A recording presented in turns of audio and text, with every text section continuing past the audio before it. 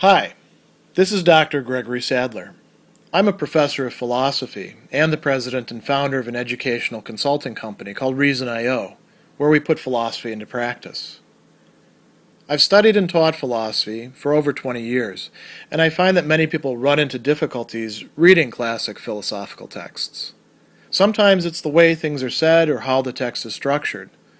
But the concepts themselves are not always that complicated, and that's where I come in. To help students and lifelong learners, I've been producing longer lecture videos and posting them to YouTube. Many viewers say they find them useful. What you're currently watching is part of a new series of shorter videos, each of them focused on one core concept from an important philosophical text. I hope you find it useful as well.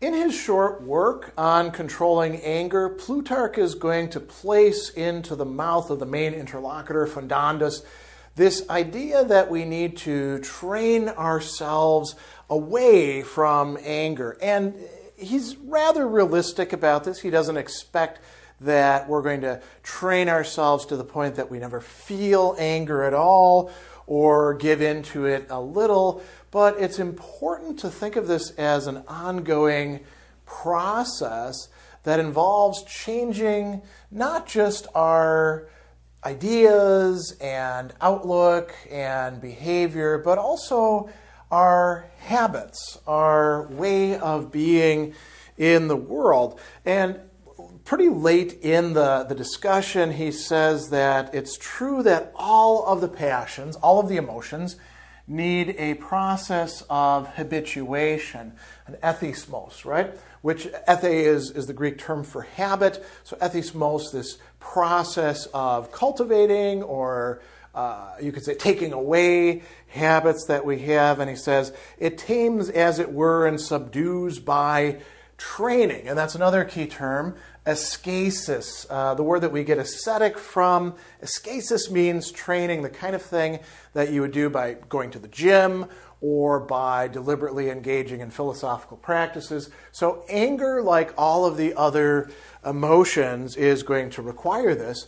And for Plutarch, why is this the case? Well, he is a Middle Platonist, which means that he accepts the Platonic division of the soul into rational and irrational parts, and the irrational parts are multiple.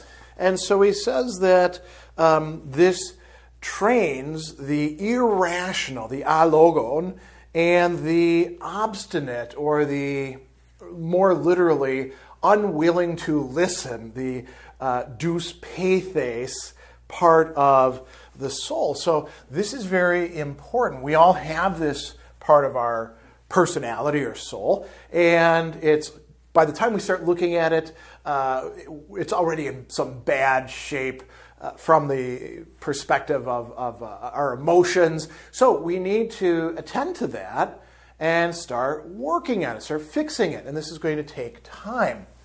Now, earlier on in the work, actually at the very beginning of his discussion, when his friend has complimented him and saying, "Wow, you used to be such an angry person. How did you change? How did you become less angry?" He says, "Well, I started doing things different in my condition." And he starts talking about reason and anger, logos, the part of us that does the thinking, right? Which, again, from the Platonic perspective, should be the part in charge, oftentimes isn't. The irrational and obstinate part will often be in charge. And reason is understood here in a number of different interesting ways. There's some metaphors going on here. And Fundandus is going to say, "I don't think reason should be used in one's cure as we use hellebore and be washed out of the body together with the disease." And he'll go on and say, it's not like a drug, right? You don't take it, the reason, meaning the reasonable precepts or things like that, and then you're good and you go back to living your irrational life. No, reason needs to be something more like, he says, good food that we take in and digest and make part of ourselves, which implies that we could be more or less rational or reasonable, that we can make reason build within ourselves. And we can also listen to the reasonable advice, precepts of other people as well. So he says it has to remain in the soul and keep watch and ward over the judgments, the krises. And this is an important term that we're going to see coming up a little bit later. Our judgments are often what get us into trouble, right? So reason has to pay attention to them, and the more our reason is developed, the better we're going to be at that. So he says that the power of reason can, be in great vigor in those who become accustomed to it, but when other people give us advice, even if it is reasonable, if they're applied to the passions when they're at their height and swollen, they can't do much at all unless we've actually sort of prepared ourselves within, right? And he says that, anger can be particularly difficult because the other passions will, in fact, listen to reason when it comes from without, somebody else to the rescue, but temper doesn't, right? Because unless we've actually prepared the ground, when we're being irrationally angry and somebody points that out to us or they give us some advice, we get angry at them as well. We don't want to hear it, right? And this is a common feature of anger. So what can we do? Well, anger, the danger here is that it's going to push reason completely out. It's actually this great ex oikias, right? Kicking somebody out of the house, saying, get the hell out of here, right? This is my place.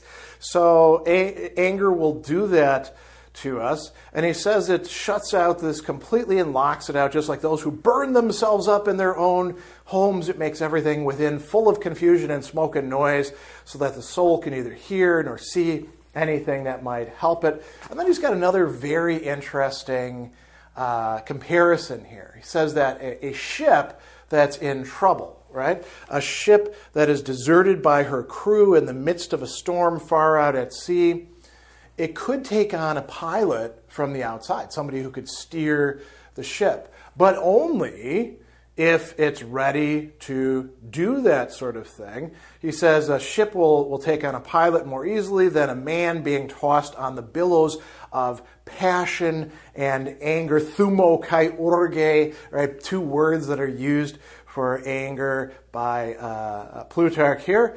The person who's being tossed on these will hardly admit the reasoning of another unless he has his own powers of reason prepared to receive it. So, how do we in fact prepare our capacity, our power, our faculty of reason to be able to take on advice coming from the outside? Well, we have to fortify it ahead of time.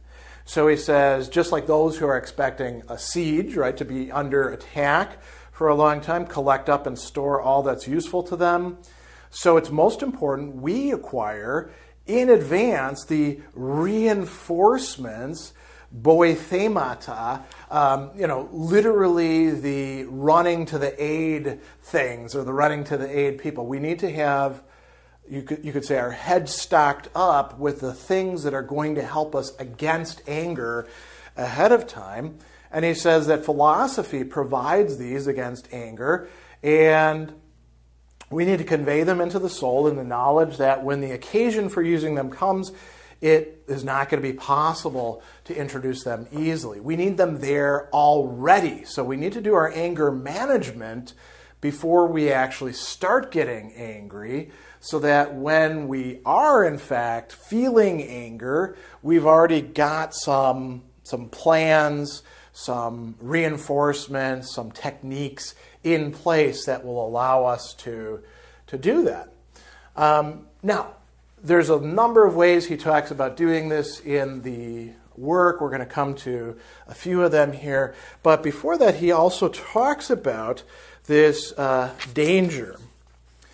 When anger, he says, persists and its outbursts are frequent, then there is created in the soul a bad state, he calls it poneron, something wicked, something bad within the soul that we call irascibility, in Greek, orgilotes, right? So orge is the word for anger itself, the feeling that we feel. Orgilotes is this disposition to feel anger excessively, too quickly, at the wrong targets, for the wrong reason. It's a angerability, you could say, right? A liability to become angry. When we say that somebody has anger problems, that is a contemporary word for this irascibility that Plutarch is concerned about.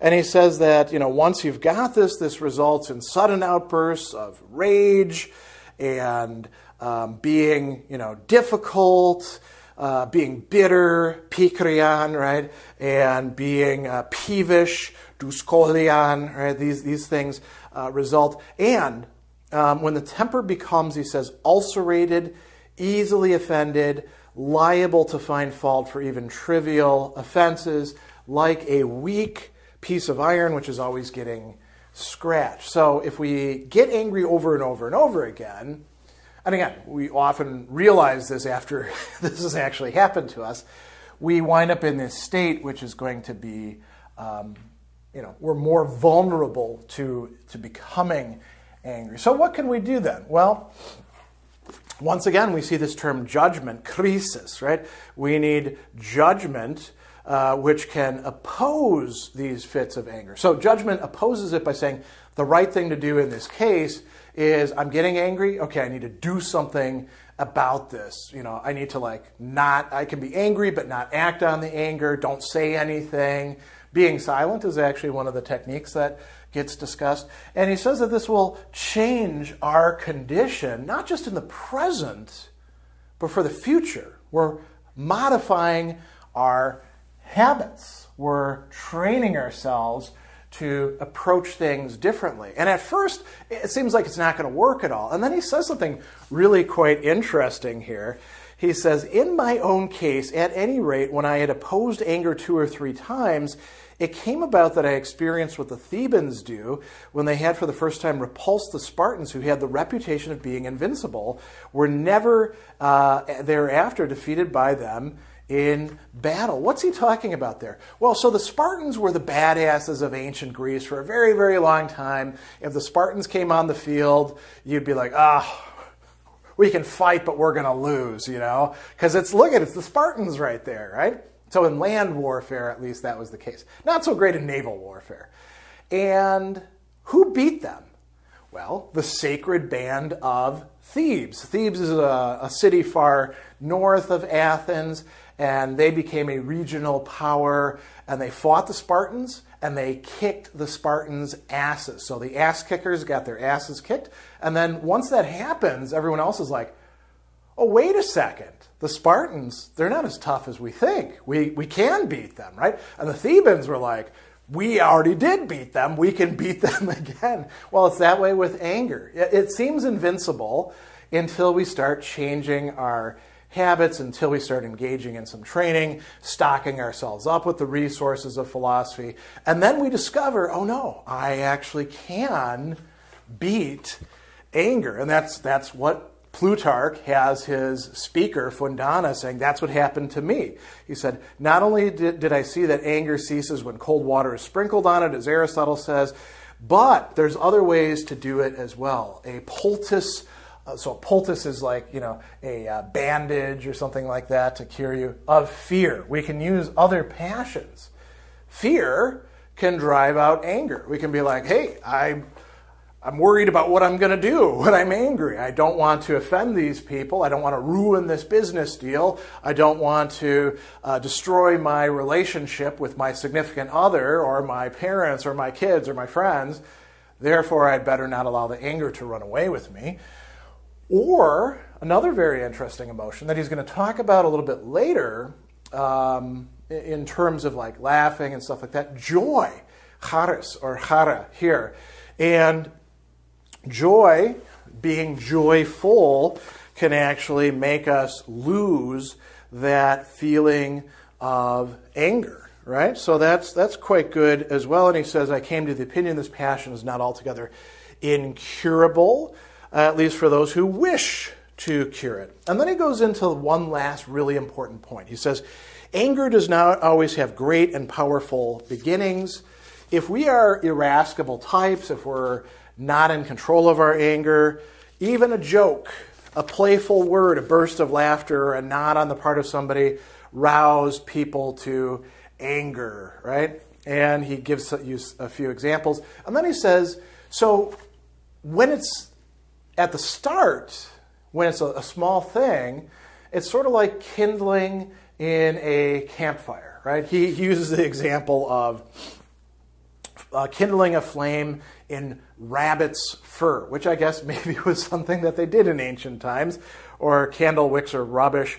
If you stop the flame when it's first forming, it's not going to take hold and then start spreading and all of that. So what you have to do is extinguish the flame of temper or anger early on. And if you can do that, well, then you're not going to have to struggle quite as much. So what would tell you to do that? Again, reason. The irrational part of yourself is not going to tell you to do that. We have to cultivate our faculty of reason and do so in very clear and determinate ways that will then allow us to keep our anger under control and train ourselves away from suffering from it.